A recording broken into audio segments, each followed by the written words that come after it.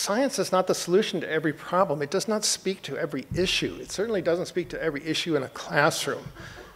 And drawing the links between the research and practice is a difficult but necessary step. But the problem is that that kind of conversation, that kind of interaction doesn't happen enough. The question is whether what we've learned about how reading works and how children learn could be put to better use.